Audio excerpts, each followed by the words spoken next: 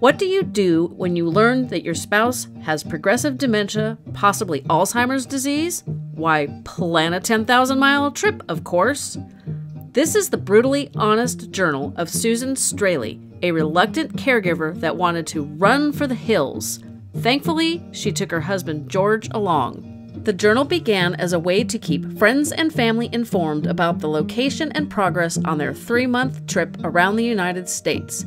As the trip progressed, Susan debated about how open to be about the symptoms and what they were feeling. She was encouraged to tell it like it is because this journal would be very helpful to others dealing with spouses with dementia. Once home, Susan was encouraged to continue writing about their experiences. And now the story is 2 books. Ride along with Susan and George on their tricycle trip across the United States and be encouraged that you too can survive this journey, the good, the bad, and the ugly. Welcome to Fading Memories, a supportive podcast for those of us caring for a loved one with memory loss. So, with me today is Susan Straley. She is the author of 2 books, Alzheimer's, Trippin with George, Diagnosis to Discovery in 10,000 Miles, and then Alzheimer, Trippin with George, The Journey Continues. Over the Bumps with Friends, Family, and Community Support. So thanks for being with me, Susan. Thank you, Jennifer. Thanks for having me.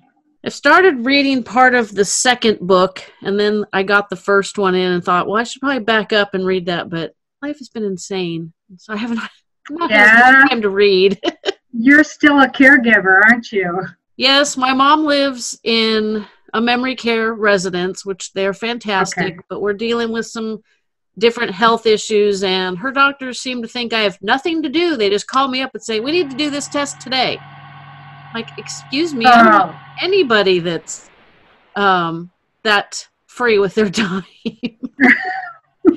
And I'm sure, as you know, you can't just pick them up and head to the doctor. You know, what might take us an hour and a half takes 3 hours with them. So, is she in assisted living? Yeah, in a memory care residence. Because usually my mom, there was an in-house physician. But I suppose for the testing, you had to take them out? Yeah, they don't have a physician in this one. Okay, like a visiting physician. No, they don't have that either. That's very helpful. That would be. I don't know any of them in our area that do. But yeah, that's definitely something for people to look into. And what state are you in again? That was in Wisconsin, yes. Okay. That was in Wisconsin when I was taking care of my mom. Care of my George, so I'm a resident of Florida. Okay. That's why I remembered Florida. So you got to take care of your mom too? Yeah. But I was just the financial caregiver and visiting her, and when she got into memory care, we moved her up closer to my sister, who's more of a nurturing kind of person. Just necessary. It's helpful when you've got somebody that fills that bill. I try really hard, but she is so good at pushing every single one of my buttons. Oh, wow. Unfortunately, yes. I have to learn how to not react to all the button pushing. Right. It's a practice in not reacting to your instant emotion, which, you know, all your pet peeves and everything just, can't react to that. Definitely. Yeah, because it's not going to do anybody any good if you're getting upset with them over stuff they can't control. So, yeah, going to give yourself a worse outcome if you react negatively. Yes. So, your book started with, you basically started keeping a journal of your travels? Yes. In 2014, George was diagnosed with dementia, and I have always been one for freedom. And actually, when we got married and said our wedding vows, I said, if you get sick, I'm not going to hang around. And, you know, we kind of laughed over the wedding vows even because we've both been married before. We both knew that sometimes things don't work out, and we were both very scared. And I told him, if you get sick, if you start acting crazy, if you start getting mean to me, I'm not going to hang around. So when he got the diagnosis, I was really wondering, am I going to stick through this? Am I going to be able to stick through this? And then the one big fear was the financial aspect. He was my husband. We had saved up money for retirement. But if he got in a nursing home, which is the normal trajectory for this disease, like what's going to happen then? What's going to happen to me if I survive him? So I was thinking about divorce, and I mentioned it to him, and he cried and said, "Wait until our 40th wedding anniversary, please." So I started to plan a 40th wedding anniversary trip, and we took a road trip then. So that was that. And the beginning of the blog was to keep our family and friends informed about where we were and what we were up to. And so for your 40th anniversary, you had planned this, was it a cross-country type trip? Yeah, we're going to go up and see, we live in Florida, so we are going up to visit family and friends in Wisconsin. And then we were going to go over to Idaho to a trike rally that's on a beautiful trail in northern Idaho. They have it every year, and we had never been, and so we were just really excited to go to that. And then we just visited different bike trails along the way because we like to bike and visit different people. Yeah. And we ended up with a house sit in Colorado, which was cool, and stayed there for about 3 weeks. So how long did this 10,000-mile trip take? We spent 3 months on the road. And what? About 100 days. That sounds, there are days right now. I'm ready to hit the road and just not come back. It was very therapeutic. So this road trip was in 2014 or 2015? He was diagnosed in 2015. We took the road trip in 2016. Left in May and got back in September. Yeah. And it was great. We had a lot of fun. And as I was doing the blog, keeping people informed, funny things would happen, and I would just write about it. His symptoms started increasing on the trip, and I started talking a little bit about what we were experiencing. And as I went along, people were encouraging me to be open, and that I would help a lot of people by being open and telling our story. So I continued to do so. I continued to talk about dealing with surprise incontinence, just the silence, he was my partner, my life partner, my friend, and there was no conversation anymore. We couldn't carry on a conversation at the time. So, it was just some of that going on. So his dementia progressed fairly quickly then? Yes. He was diagnosed with hydrocephalus, neutral pressure hydrocephalus, which is a pooling of fluid on the brain from the spinal fluid. It's not being reabsorbed. The normal circulation is the fluid goes up and then it's reabsorbed back down. But his wasn't being reabsorbed back down. And usually the solution to that is putting a tap in the brain and draining the fluid. But they did a spinal tap and it didn't improve his cognitive ability. So they decided not to proceed with that brain surgery. It would be too risky.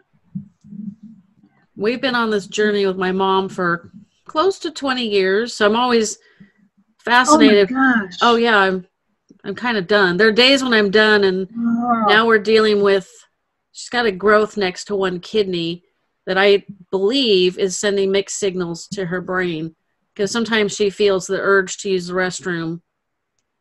Got to go now. And then when you get her in the bathroom, she doesn't know why she's there, which that's super frustrating. And then just this week, the care staff told me that she'd had an accident in the dining room. And I'm like, okay. I mean, I did buy the pull-ups just because it seemed like it was about the right time, but all that happened overnight. Up until May, the beginning of May of this year, 2019, her physical self was fine. Her brain is shot. I mean, her visual processing is terrible. So she watches her feet when she walks. Any change in terrain visually, like a puddle, wet pavement, shadows on the pavement, it's like treacherous. Oh. Yeah, so wow. I know I take her out for little adventures. I go with her. She loves to watch children. My sister and my niece, who is almost 14, they take her out. I haven't probed as to what activities they do with her because they can't be too much different than what we do, but having the middle grandchild with her helps my mom too. So my daughter's almost 28, so she doesn't go with me. Oh, 20 years. That was something, when I heard stories like that, I was just like, I can't do this that long. I don't want to. Well, when I hear people, very fortunate. Yeah, when I hear people say things like, well, I'm going to keep mom at home forever, or I'm going to keep my spouse at home, I'm like, you need to really understand that this could be a decade longer. I mean, it's, you don't really know how hard it is until they get into the later stages. Like my mom, at this point, when I show up on Mondays to visit, because of this, they have not told me what this growth is. They're worried about something else, which to me is far less of a problem than the one that seems to be causing issues. And I show up it's about 2:00 on a Monday after a meeting, and almost every time in the last 4 to 6 weeks, she's been in a state of distress, undress, very just, it's like she opens the door and the stress just like blasts right out. And I think it's because she's losing control over her bladder, or feels like she's losing control, because she always says, well, I'm wet, and I pick up her clothes and they're not wet. So it's like, okay. But she's feeling that, so it's not easy. And then it takes 20 minutes to get her redressed and shoes back on and reassured and calmed down. And it's like, if you're taking them somewhere, that's 20 minutes extra you have to plan just to get out the door. And then getting in and out of the car is a challenge for her, because with the visual processing being shot, if, like we fling one foot over the threshold of the car and kind of scooch in, or I have crappy knees, so sometimes I, turn my back to the seat, sit down, and then fling my feet in. If she turns her back to the seat, she doesn't know it's there. So then it's like, it's like sitting without knowing if there's a chair behind you. It's that's scary. Yeah. And understanding that helps a lot, but it's still like you just want to pick her up and fling her into the car. Yeah.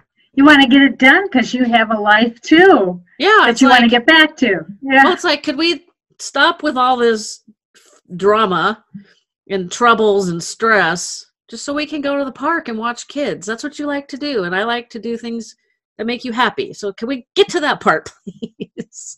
Yeah, it's interesting.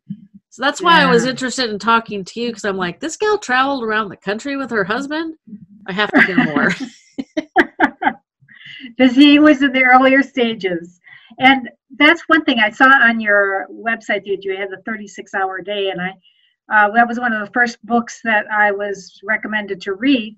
And I picked that up and started reading it and going, he doesn't follow this pattern at all. They're saying this symptom, this symptom, this symptom. In the early stages, it's like he's way down here in some places and way up here in others. And it just, he didn't follow the pattern. So I got frustrated with this book and never finished it. I find it kind of not depressing, but it's definitely Yeah. not uplifting. The one that I like is Dementia with Dignity. And I talked to her, and unfortunately her name's going to slip my mind. I think it was Yeah. Cornish is the last name. I think. I talked to a lot of people. I heard that Creating Moments of Joy is also a really good I'll have to check into that one. uplifting book, because it's focusing on those moments of joy you're trying to create for your mom by putting her out in the park, and maybe there's something closer to home that you wouldn't have to put her in a car for. And I really would check with the staff and see if there's anybody out there, that visiting doctor, physician, because it just makes sense, doesn't it? Yeah. That there would be a physician that would visit nursing homes for people with memory loss or mobility. Well, it was interesting because she had, through her health insurance, because what she has health insurance Queen of England couldn't afford. She's extremely lucky that way. So are we. Yeah. She, through her insurance, she gets an annual like home visit. And so this nurse practitioner came on a Monday afternoon and did all the basics, blood pressure, height, weight, talked to her, which is kind of funny. And just kind of the general, kind of like make sure you're breathing kind of deal. And the very next day, the staff was telling me they thought mom had a bladder infection. And we've gone from this nurse practitioner thinking everything was great to, this growth next to her kidney that they would like me to do a third ultrasound on. I'm like, please. The doctor wasn't happy when I told him, I'm out of town right now, which you knew. And when I get back, I don't have half a day to devote to doing this ultrasound. And he's like, oh, it won't take that long. I'm like, you don't have a clue, buddy. Yeah. He's a younger doctor, and I'm educating him on what it's like to be a caregiver for someone with Alzheimer's, because it's not easy. She's at the stage where she uses mostly the wrong words, and she sometimes knows it, so she gets frustrated and just stops talking. So that doesn't help doctors. And they'll ask her questions, and she'll just randomly answer with something. And then I have to say, oh, yeah, that's fiction, whatever. It's like, I feel bad because it's like, nope, that's baloney. Nope. Yeah. It's just like, I feel like the negative Nelly over in the corner going, nope, that's a lie. Nope, fake, nope. It's like, that was frustrating too when my mom was in a home and the visiting doctor would come, but he'd be asking her questions. He wouldn't even let me know when he was going to be visiting, so I wouldn't even be there. Oh. He'd just go and ask her questions and accept those answers. So on her record was false information, because she didn't remember she had heart problems. She didn't have. So the thing that kills me, and I'm an advocate with the Alzheimer's Association. I'm a legislative advocate I'm on the legislative advocacy team there. That's the proper way to call it. And it frustrates me that, and I don't know if this just because nobody's ever thought of it or HIPAA violations, but it's like, when you open my mother's chart, it should be right there. Advanced Alzheimer's. Because I tell them. Daughter. Yeah. Well, and but we went for a blood test, and I explained to the gal, we checked in, and there was nobody in the waiting room. So I'm like, oh, this is good. We won't have to wait. And I just said, I'm just letting you know, my mom does not wait patiently. She has advanced Alzheimer's. She does not wait patiently. We can go outside or something if there's a delay. And she just kind of looked at me like, whatever. And we didn't wait. I'm not sure she was very young. I'm not sure it clicked in her mind what I was trying to tell her, because I try to be a little bit discreet, although my mom thinks I'm her best friend. So if I say, Mom, blah, blah, blah, she doesn't realize I'm talking about her. So that does help somewhat. Yeah. But I do try to be a little bit, polite and discreet about talking about her, especially when she's standing right there. So we go into the blood draw room. The gal, tells her, well, you could go sit over there. And my mom's like, looking around like, what, where, huh? And it's like, there's only one place to sit in this whole room. And I'm like, okay, well, this girl's going to get a little education. I'll just stand here and make sure it doesn't go off the rails. And then she looks at my mom and says, now, can you tell me your first and last name and your date of birth? I'm like, man, I barely understood that. And I just said, no, she can't. And the girl looked at me and I'm like, when you have advanced Alzheimer's, you don't want to ask people questions like that. She's like, well, I have to make sure that we're treating the right patient. I'm like, that's why I'm here. So I didn't come here for fun. And they just look at me like I'm the worst person. But I've tried really hard not to let my mom lose it with these people because they don't want to deal with that either. Unfortunately, that's not something she does, but you don't want to get her frustrated because then she's not cooperative. Yeah, so, there's a woman in our county, Debbie Savage. I don't know if you've met her, but she educates business people and businesses and their staff to be dementia friendly. So she goes in and she teaches the staff, and a lot of times it's restaurants, banks, but now she's doing a lot with the clinics and the hospital, the staff there, just so they know this is how you communicate, and that's why you can talk to the loved one, and just give respect to the person with dementia, but take the answers from the loved one. Yeah, and just because I always tell, we did an ultrasound and the gal was very, I don't want to say cooperative, understanding is probably a better word. And I said, is this diagnosis like not front and center of her chart? Because I was like, she was like the third person I'd told in 20 minutes about mom. I'm like, this is stupid. I should not have to tell every single medical professional that we encounter today. They should know. It should be, like I said, it should be front and center. So she said, well, I did read it on her chart. And I'm like, good, finally, somebody's reading it on her chart. And she says, well, we don't normally read that far down on the chart. We're just looking at da-da-da-da. I'm like, this is the most important piece of information that you will need to deal with her. I said, this is very frustrating. I should go into training businesses because taking mom out, we have like parking lot structures, not structures, but the way the parking lots are laid out, newer parking lots here in California have what they call bioswales. So you pull the car up to the curb and then there's like almost like a ravine. It's to collect groundwater because when it rains, we got to collect it all. It's California. You're in a desert. Yeah.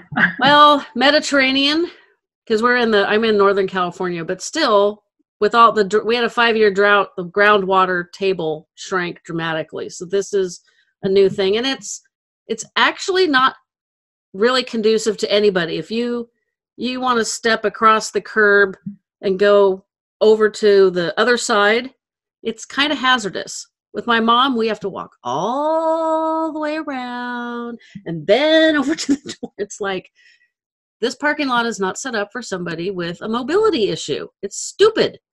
And I don't have a mobility issue, so to me, it's just frustrating, these bioswales. It seems to me like they could put a grates every once in a while or something. I have said that because there's some, I don't understand this. I drive a Honda Accord. It's not a large car. The car touches almost both sides of the parking space. So if you're parked next to one of these curbs with the bioswale and you get out and you're standing on the curb, if you move wrong, you're going to end up halfway in this ravine, which has got rocks in it, and you're going to break something. Your ankle, your leg, your arm, it's just, yeah. And my husband used to be a planning commissioner, and I said, these things are a hazard.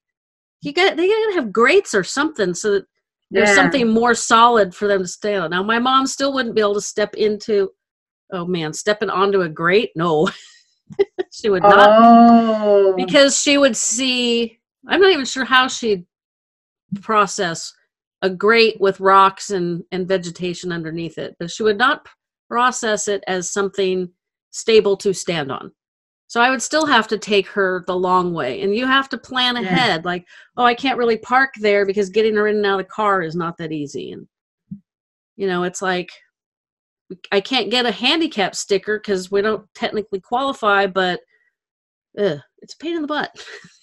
I feel like educating businesses and companies might really be a good thing. That might be my next path. It might be worthwhile pursuing that handicap for you. I mean, handicap under her, but you know, to make it easier for you, I would pursue it, I think. But as far as your listeners go, I was going to say the first book, the thing that I think is probably going to be most helpful to them is the exercises that we did religiously to keep George mobile. And he was mobile all the way to the end of, pretty much mobile. He was able to get in and out of chairs. He was actually getting up and down out of his trike mostly, almost all the way. We did hiking on that trip. We did 2 and 3 mile hikes. And a lot of his early symptoms was balance issues. So we did these exercises where we were given them and we did them regularly. And I think it really helped him maintain mobility. And so I've got those in the book 1, Alzheimer's Trippin with George. So and tell me. Okay, go ahead. And the second book, the thing that people have told me is most helpful is dealing with incontinence. I mean, I talk about the layers that I put on the bed because it leaks through those paper, you know, it spreads a lot more than those paper pads you put on the bed. And it spreads through their underwear, I mean, the diaper. And so it's just a mess. So I talk about that, and I also talk about step by step how I dealt with his bowel incontinence. And I even had pictures in there of the diapers I used, and the hand wipes I used, and the rubber gloves, things like that. Just practical stuff. They called me in my support group. They called me the doo-doo diva because that's what I was dealing with. I had to become good at it. Yeah, I will have to go back because I did, like I said, started the second book and then the first one came and then all this stuff going on. It's just like, there's days when it's like, I really should read this. And then like, I can't do any more Alzheimer's today. I have to go read true crime or something. Yes, I understand that. Yeah, that's one of the reasons I started the podcast, because there was only so much of these books you could read. You read the 36-hour day, and there's a lot of really great information, but it's heavy. And when, it's heavy and it's depressing, I think. Yeah. I think I don't think my book was uplifting for people, they told me, and it was a page turner, so I'm glad to hear that. I have to get, I guess I'll have to jump into the first one here. So tell me about some of these adventures that you guys were on, since I haven't read the first one yet. We did a lot of hiking and biking. I will tell you about northern Idaho, the Trike Rally. There's on a beautiful trail. You see moose, you see mountains in the distance, and swampland in the middle with ponds and lakes. We encounter moose. It's just a really gorgeous. And then there's other trikers there too. So that you're riding along, and then you stop at a beautiful spot, and pretty soon there's like 10 people all there talking about the different trails they've ridden, and it's just a nice community. I'm a road cyclist, so I can relate to that. Yeah. And some of the people in our club have gone to other states and done multiple day bicycle trips.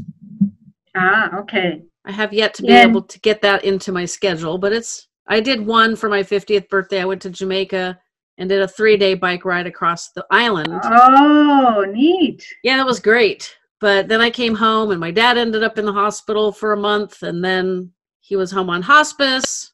And then the beginning of 2017 was horrible. The dog died. My dad My daughter moved out. My dad died. We put my mom in memory care. And that was all before St. Patrick's Day of 2017.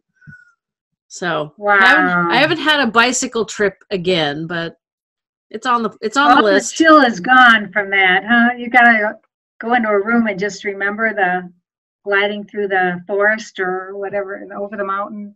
Yeah, the heat. Yeah, heat. Oh, okay.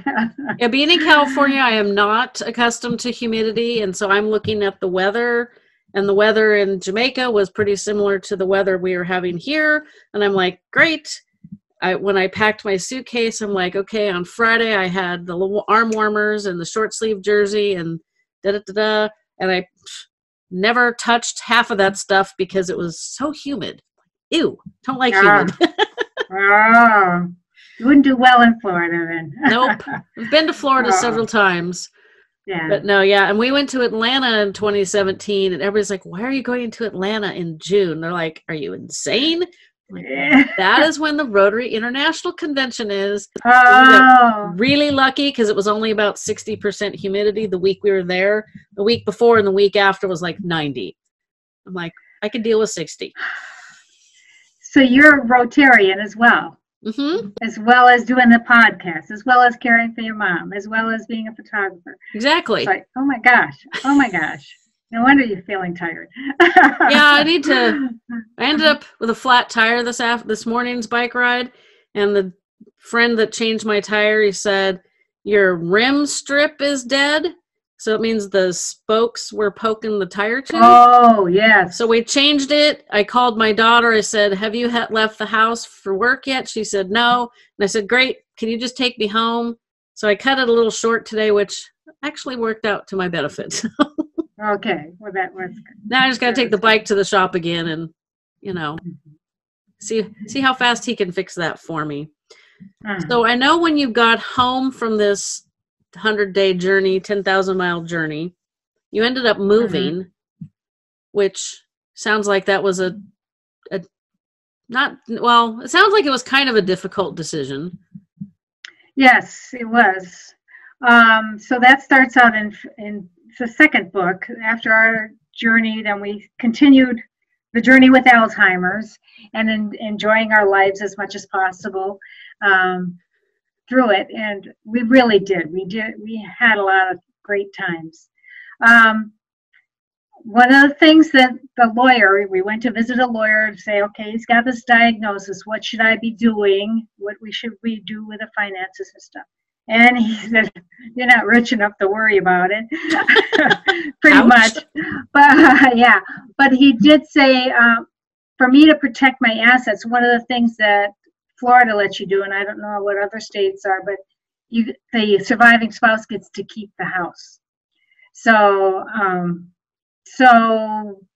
we were living in a manufactured home right then, so it didn't have a lot of value. So I moved to a home with some value in town, which had easier access to the bike trail too. We didn't have to cross a highway to get to the bike trail, so it would have been safer. And so that's what we did. But it was very difficult. I remember one time I'd gone to the new house to meet someone or something, and I'd forgotten something. So we had to rush back in the car and drive back to our old home. And on the way, I had to pull off and pull over and just sob and sob and sob. And I'm crying like that. And George is crying too, but I don't know if he knows what I'm crying about. But at least he was there to give a hug, Yeah, so that was nice.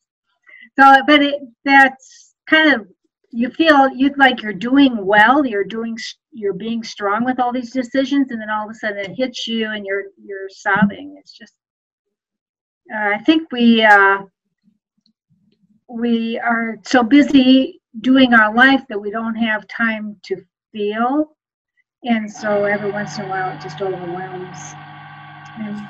Yeah, I think that's true, because I know, especially with doctor visits, it's like, leave the Rotary meeting, go to mom, deal with that, get here. It's like checking off things on a list, which is, I'd much rather would be deal with whatever is going on with her, get her in the car, and go someplace where we can watch kids. which she just loves. I have to be careful, and I've said this a lot lately. Sometimes people say, oh, what are you guys going to do today? I'm like, oh, we're going to go watch some kids. And some people that don't understand, I had one young man at a restaurant. My husband goes a lot, so we're regulars. And I said that, and he looked at me kind of funny, but I think he was trying really hard not to react like, okay, do I need to call the police? And then I explained to him, I'm like, oh, wait, you don't know. I said, my mom's got advanced Alzheimer's, and being a mom and a grandmother, she really likes to watch the kids. And there's a lot more action at the pool than there is at the park. So, but of course now it's, the kids are all in school. So I do things like take her to the fabric store because she used to sew. She used to be an excellent seamstress. And, the problem is she's at, I don't know if it's a stage or just part of her personality, but she always wants to make sure that, now you're doing what you need to do, right? And don't worry about me. And, it's like, we're doing this for you. I've learned to say, oh, no, this is exactly what I want to do. Yeah, sit in the park and watch kids. No, but that's okay. So we go to the fabric store and just feel the different fabrics. We look at the different fabrics. I don't have to worry about the floor being a different texture or levels. And it just gets her out of the memory care, and it gives us something to do that's not sitting in her room with her asking me, so what have you been up to lately? And now she gets this, it's like a breath and a body position, and I know that question's coming, so I usually can cut her off and ask her, well, what have you been up to lately? What's going on around here? Which I always get, well, no, same old, or not much. And it's like, okay, so much for that answer. But because she doesn't know, because she thinks I'm her best friend, if I actually give her answers like, oh, I just came from Rotary, or I've been photographing the high school graduates, the seniors, it's like it confuses her because it's like, but that's not what you do. That's what this other, so I give her super basic answers, because if you confuse her, sometimes it turns a little bit negative. And I don't need that. So did George remember who you were up to the end, or did he end up getting you confused with somebody else? We were sitting at the dining room table. He was very quiet. This was probably 3 or 4 months before he passed. So we were still riding our trikes. We were still socializing with people. He was still smiling a lot. We would go dancing. Now his idea of dancing is just standing there and swaying side to side, but we would do that.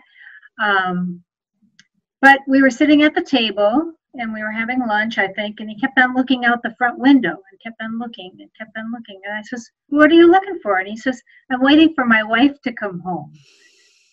And I said, oh. And I says, well, that's nice. That's nice. Yeah, I didn't want to correct him. I just let it be. Later on, I was out in the garage doing something. I came back in and said, I'm home.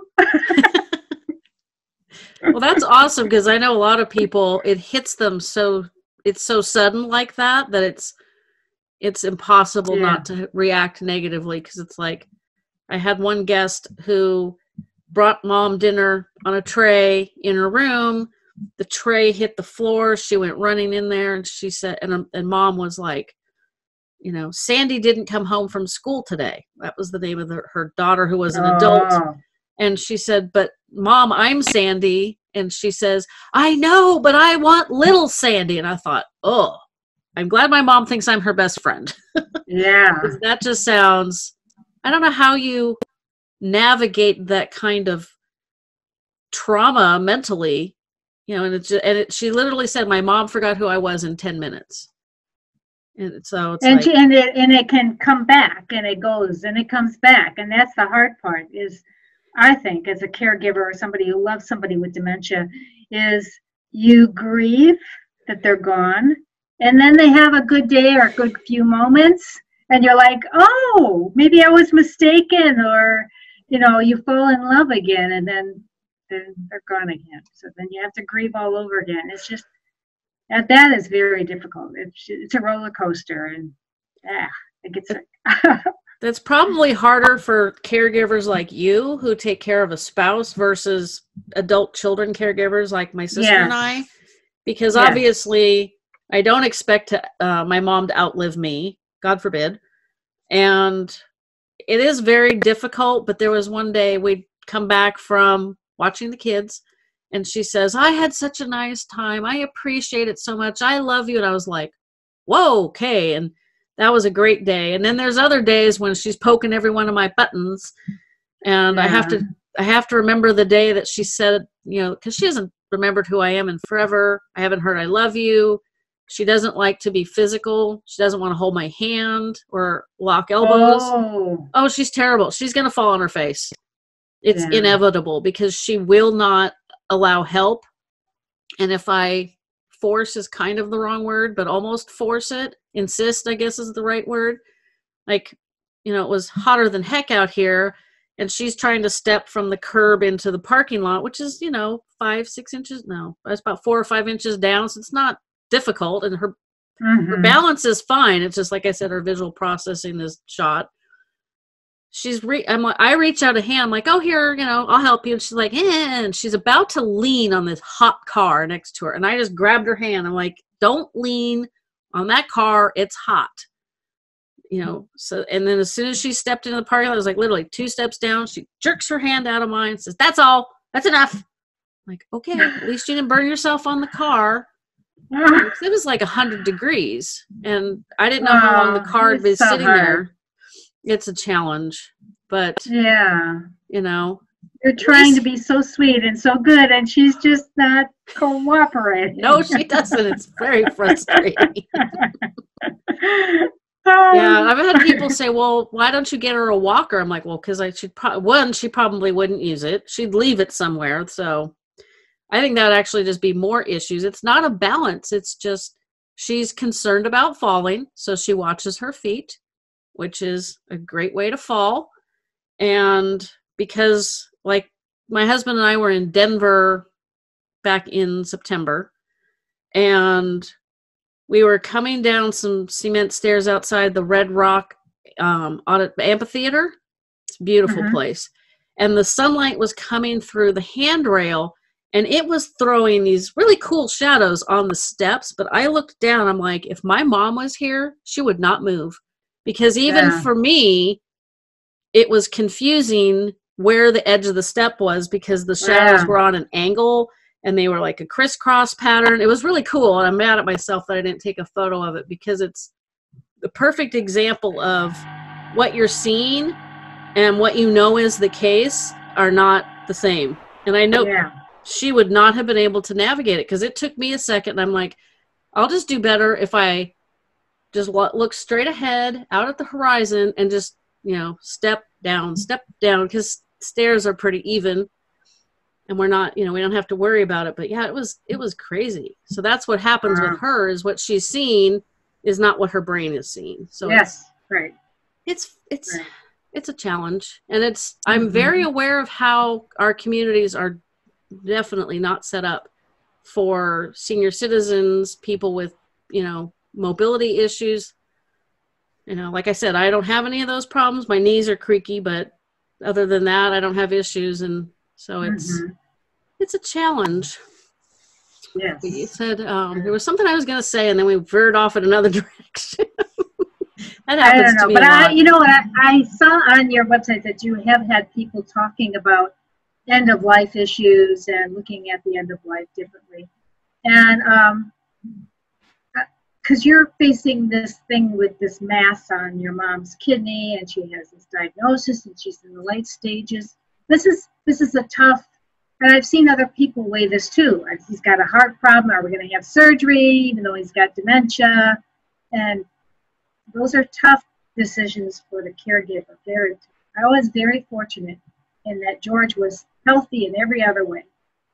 So I didn't have to deal with that, but I saw a lot of people going through it. My mom was physically healthy, and she still is for the most part, but whatever's going on with this growth next to her kidney, which, they want to do a biopsy, and I'm very concerned about putting her under anesthesia because it's a brain. The chemicals change your brain. That's how you block the pain.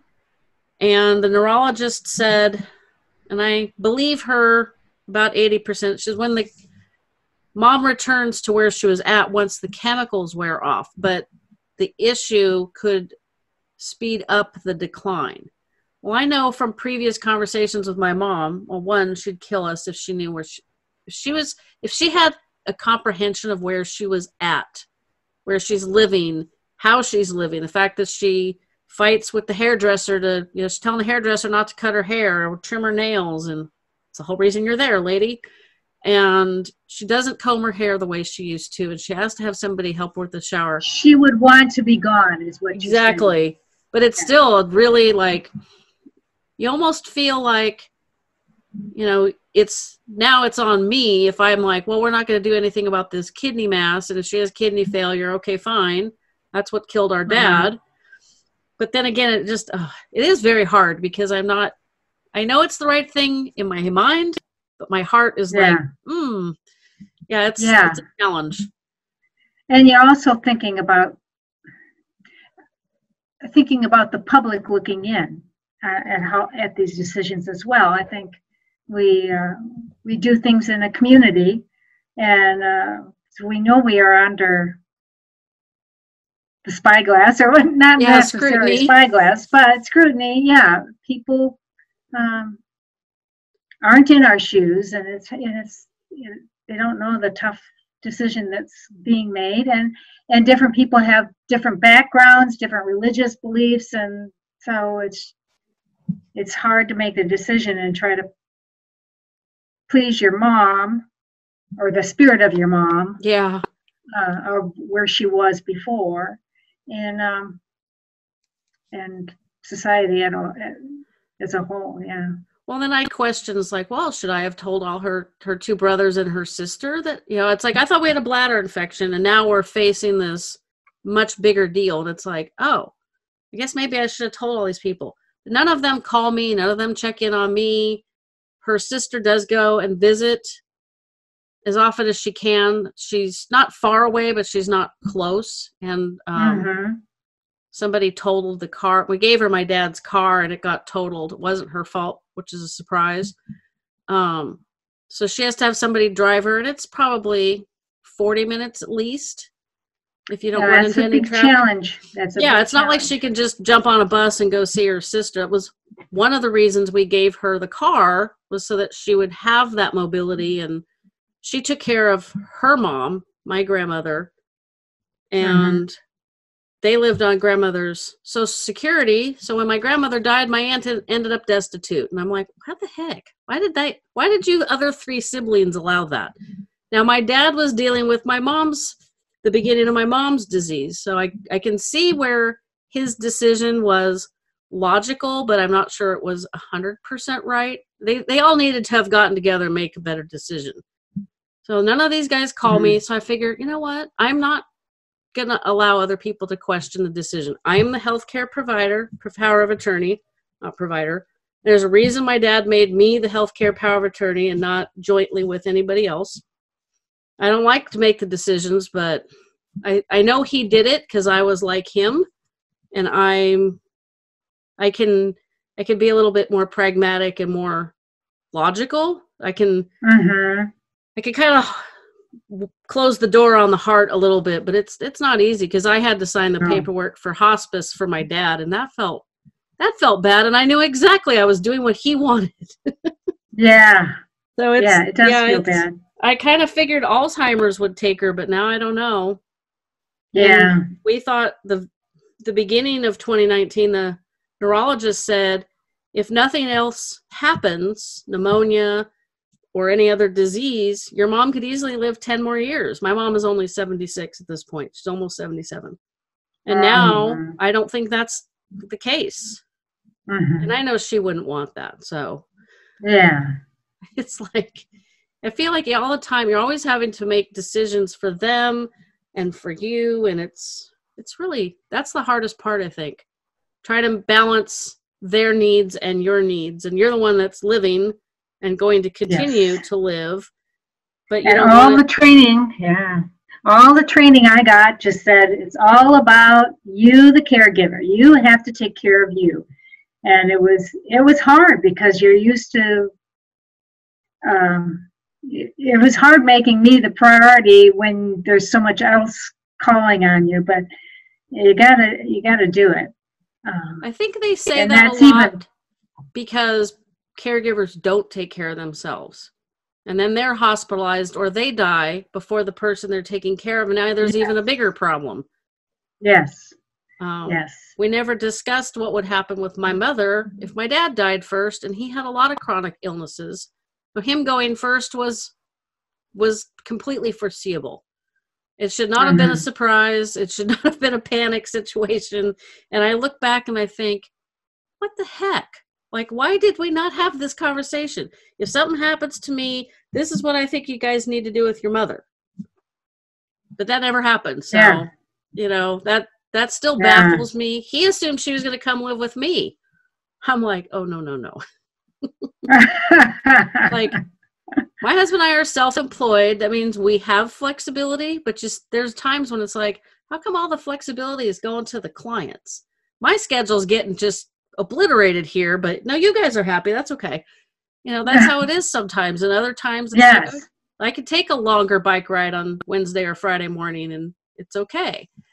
Yeah. Other days I have to do a quick, 15-mile loop and go home and shower and get my day started. It's just the way it works. I cannot imagine what would happen. I know what would happen to my life. It wouldn't have lasted very long with my mother living with me. And I knew she needed the stimulation of the activities that she doesn't participate in. Although she does go on the bus. They take little bus tours around town. They must get her on the bus somehow. Well, she's, like I said, she's physically capable. It's And just as long getting as, up those stairs. yeah, it was earlier this year. For whatever reason, they went on a bus ride on a Monday, and I show up, and they're like, oh, your mom's on the bus. And I'm like, what? She's doing what? And I'm like, do we know when they're going to be back? Because I'm here, and I could go home and do some stuff, but then I'm not coming back the rest of the week. The rest of the week is busy. And they're like, oh, they should be back, about 30 minutes. I'm like, okay, I'll go. I'm getting really good at answering emails on my phone. Yeah. Which I don't like to do, but yeah. I'm getting better at it. And I made good use of that 30 minutes, and she came back and she was happy and we had a nice visit. And I was like, okay, but I guess she does that every week, or I'll have to ask again. Because it's been a few months since that. And you had asked about us doing bicycle trips overnight. And I just wanted to get back to that. Is that when we retired, or semi-retired in 2008, we rode our bikes around Wisconsin carrying all our camping equipment. And we were on the road 40 days. And then in 2014, we were in the process of selling our business, which was very, very stressful. And we had another offer finally. And one of the things that happens is they give you an offer for your business, and then it's a period of time when they're doing all this investigation and all they need is paperwork. That sounds like you've got a whoopee cushion there. Yeah, I'm like, my water bottle is being rude. So then we rode from northern Illinois down to Florida on our trikes. That's a distance. And he was already showing symptoms at that time. He was not diagnosed. I knew he had the illness, but I could not get him diagnosed because it would devalue. We'd look like desperate sellers. Aha. My mom refused to do some of the, I don't know why doctors don't do the most definitive test first. It's like, let's do all these other tests. She got to a point where she had a neuropsychologist say, oh, you're fine. Even my daughter, who was 16 at the time, knew that was baloney. Yeah. I call it my mail order MD. And so she was like, see, I'm fine. And it's like, no, you're not. So she was actually not diagnosed until September of 2011. And by that point, it was like, yeah, duh. Yeah. Yeah. It takes, It's like, it takes such a long time. Yeah, but that was a lot on her, not, well, I mean, the one neuropsychologist didn't think she had a problem, but she was still early enough. This was, must have been 2008. It was still early enough in the disease. It was easy for her to bluff people. I think she bluffed herself. So did being together nonstop for 40 days, did that make it more obvious what was going on with him? No, because we worked together in the business. In fact, in 2011, he refused to go back up and work on the business that was failing. And so we turned the business over to me as owner and president. And then he would go back up because I was going. So we went back up to Wisconsin and we worked on the business. And I could tell when we were working on the business every day. I mean, I started getting smarter than him, and that was never the case before. He was always a smart one. But I would see things that needed to be done. I would see engineering flaws, and he wouldn't see them, and that wasn't normal. And then he started calling customers more than once a day with the same phone call, saying, "You guys got anything for us?" Da, da, da. Oh, yeah, that's not. Yeah, we went kind of through a similar thing. My parents and I had a photography studio and film processing lab. We also had a digital processor at the end, because obviously we know that the turn of the 2000s, film was starting to go away. And this one day, this client called me. Well, she got me on the phone, and it was just F-bombs and coming unglued. And I was like, whoa, what the heck? And she was so frustrated with my mom, because she would tell my mom, this was a family portrait. The mom client had braces, and she wanted them digitally removed, which is, I send that off because it's way not worth. I think it's $10 to have it done.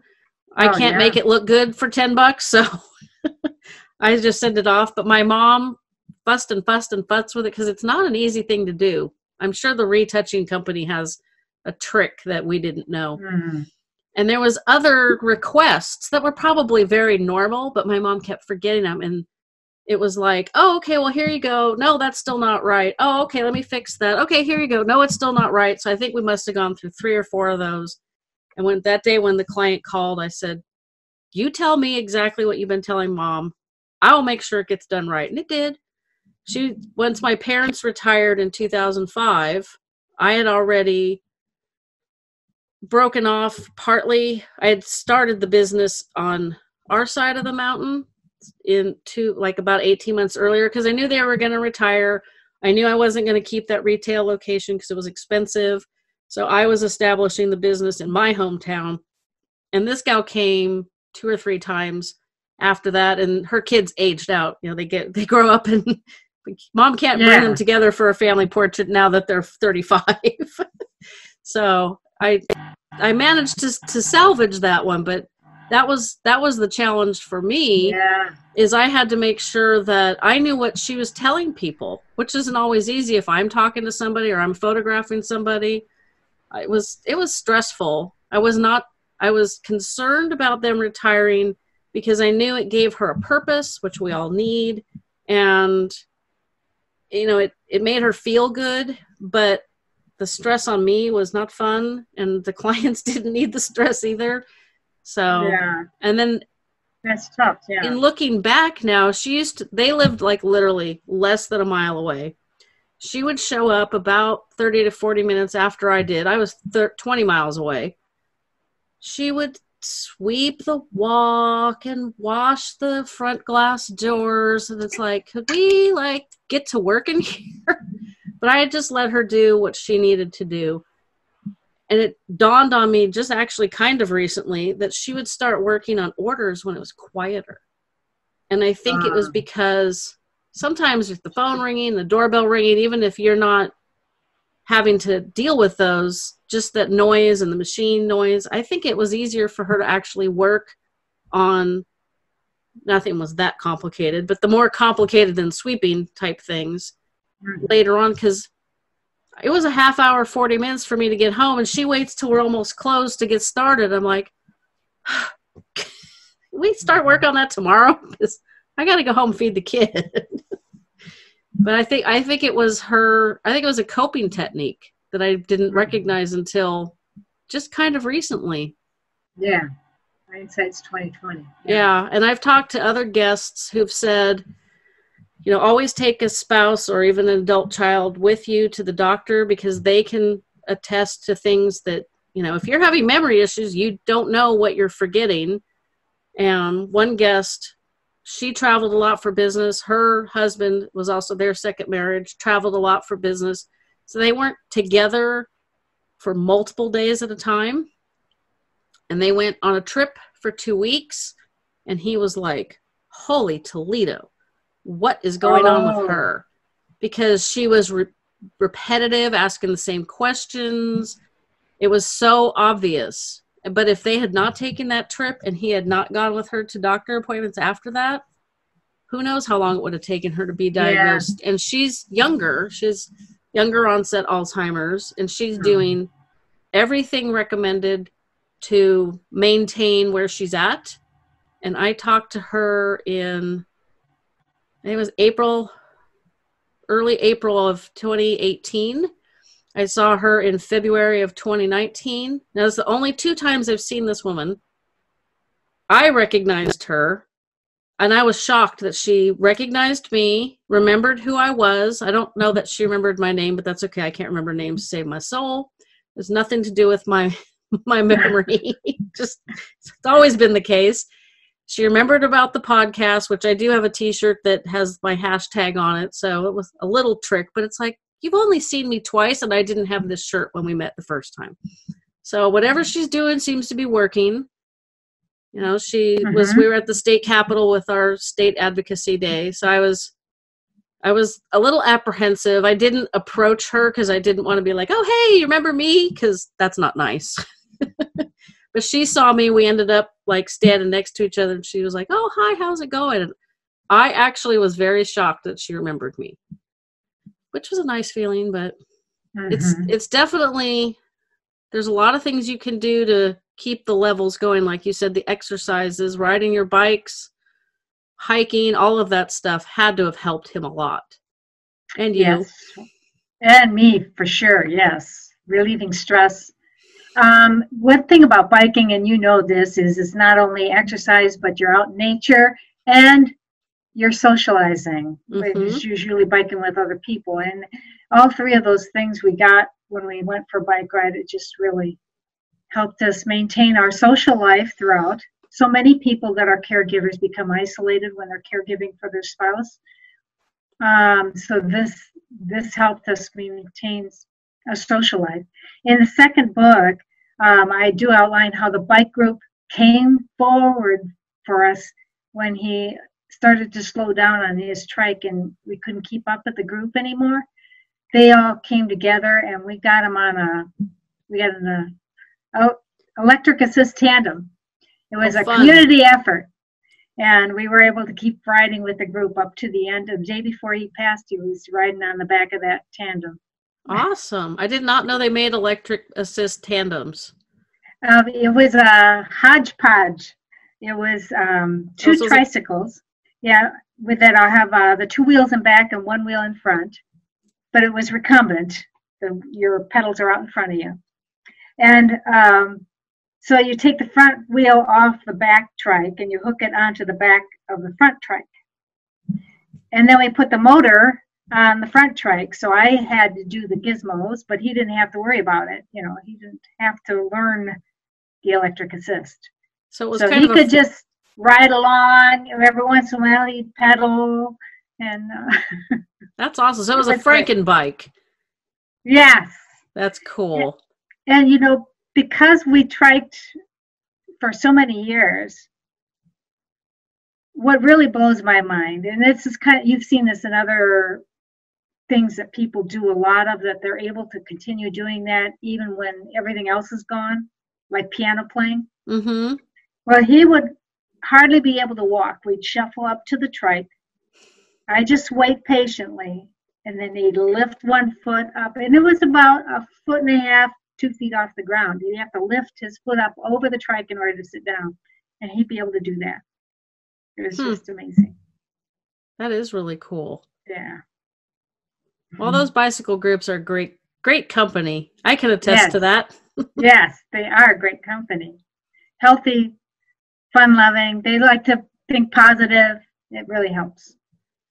Yeah, I was appreciating the beautiful weather this morning, and one of our cycling friends said, well, it's getting kind of windy, and I'm like, I'm just going to appreciate that it's not hot and it's not cold. There was a couple times when it's like, okay, this wind can just quit.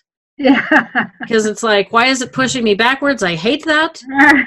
I'm a strong rider, but I need to lose about 20 pounds. That would help a lot. And, it's like, I'm like getting further and further behind the slower group. I'm like, whatever. I'm just going to keep going. Not going to even worry about it. And it doesn't really, if I do not do my workout routine, which is 6 mornings a week, wow, you don't want to deal with me. I get very grumpy and just tired and grouchy and just unpleasant. And it's like, no, we don't need that.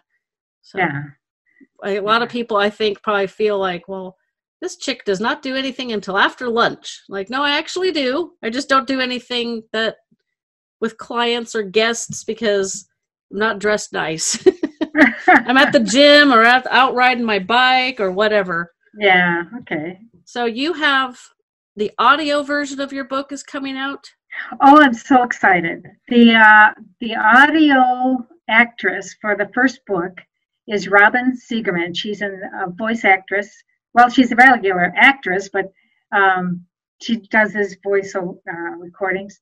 And I got the draft of it, so I'm going through it to make sure she didn't mispronounce anything. And I'm in chapter 7, and it's just, I couldn't have read it better. She did such a good job. It's just amazing. And she has a great voice, and she's doing George's voice lower and getting the emotion in there. It's just awesome. I love it. Awesome. And then that comes out. I also hired that comes out, well, it'll be out in October. Okay. Yeah. And then the audiobook for the second book is also being recorded as we speak. This actress is doing a good job too. I didn't use the same one because she was going to be busy past my launch date for my second book. My second book is out in paperback, but I'm actually launching it officially on December 4th. Okay. Wanted to make sure we got those dates in there. Yeah, December 4th, and we're going to have a big party. And let me see. Oh, and then we're going to do large print and audiobook and Kindle. Awesome. Launching on that date. So it's a little different than publishing was 25 years ago. Yes. Very different. It's a lot of work. I believe it. Yeah. Now, are you part of the Alz authors? Yes, I am. Okay, I thought so. Yeah. Most of my authors are, but I try to make sure I connect any of them that aren't, because that's such a great organization. Yeah, it is. And I've got over 200, I think, authors now with Alzheimer's stories. A lot of them are children's books or, I mean, they're all different venues. Caring for parents, like Ann Campanella's is a multi-layered with her miscarriage and the animal therapy, and it's just all, it was a great story as well. Yeah, I talked to her, well, I talked to a whole bunch of Alz authors December of 2018, so those all got released early in 2019, and she was, I think she was the very first one, because I think I talked to her, and then I emailed her and said, hey, is there any other authors you could introduce me to? And then my email blew up. Oh my goodness. I mean, it was almost immediate. And since, I'm on the West Coast, a lot of times I send out emails towards the end of my day. And so I don't hear back for a day or so, which is fine. I get it. I don't worry about it. And it was, I swear, she had to be sitting at her computer too, because it was almost immediate. And it was like, oh, here you go. Boom, boom. Like, okay, well, thank you. And then, of course, because it was I think it was right around Thanksgiving. So it was like, we're getting into the holiday time. These people are going to be busy. I think I did one author every day for a week. Wow. And then they're like, when is this coming out? I'm like, I don't know. Just put them all in the bank. I don't have to stress over the holidays. Yeah, there you go. Which last year, Christmas was on a Tuesday, which is when the show comes out. So New Year's Day was a Tuesday. So it was like, okay, this is my second year that I'm into now. So I had to navigate all that. I was like, oh my gosh, this is crazy. And caregivers never get a day off. So I try never to take a week off with the podcast. I've only taken 1 week off, and that was the 4th of July week, 2018. So chugging along. Oh, wow. Yeah. Wow. It's it's hard to do the I had a message up on my screen that said an internet was unstable, so I hope that didn't jumble. But anyway, what was I going to say? Oh, I know, I'm blogging. I continue to blog after I published the books, and about my life after George. And just I'm exploring different things now as a single woman.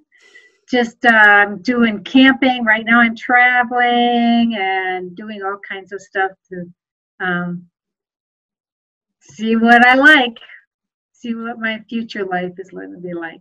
Well, I'll have to touch base with you again in about 6 months, maybe a little more, and see. Yeah. I'll keep up with the blog, and when you've had enough new experiences, I'll reach out again, and we'll find out, because I haven't talked to anybody that much about what it's like afterwards. It's a transition, because your life is so full and so stressful that when all of a sudden it's over, you have to find a venue for your activity. That's probably why there's so many Alz authors out there. They start writing. That's true. And publishing. That is true. I never thought of it that way. But no, and then I would think it would be easy to get depressed and kind of go a negative path. So I'm glad you're not doing that. And obviously you could be an inspiration for people after the journey on Alzheimer's, how to, I don't want to say piece your life back together, but kind of, I don't know. I'm not sure what the you got to words. think about it before that happens. I mean, I'm sure you have been, caring for your mom for 20 years. You're going, oh, and you're probably sometimes dreaming about, well, if I didn't have to spend this time, what would I be doing with it? So I dreamt about what my life would be like when I wasn't caregiving. Of course, I didn't do any of that, but you fantasize.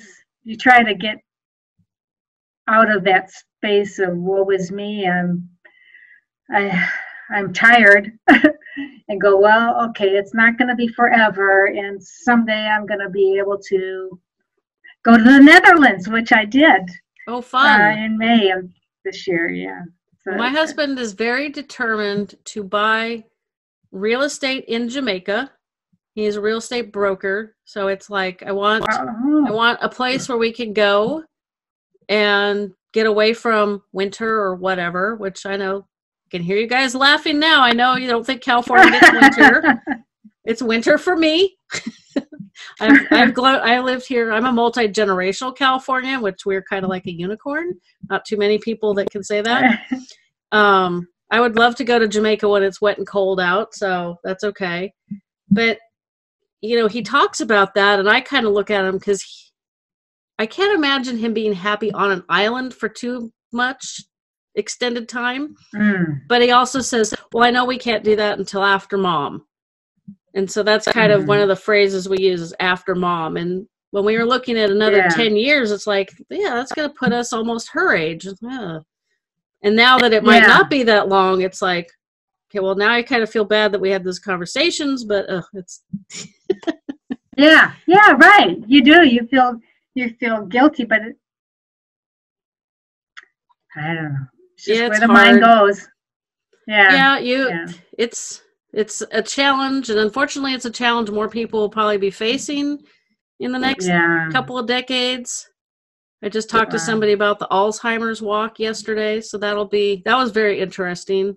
How the Alzheimer's walks fund the research and everything. So I'm doing that the first time this year.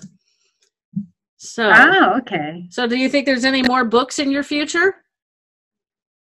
Yes, I already have the blogs up for my trip from Illinois down to Florida. I think I'll write about that and getting to a diagnosis, which was a long journey.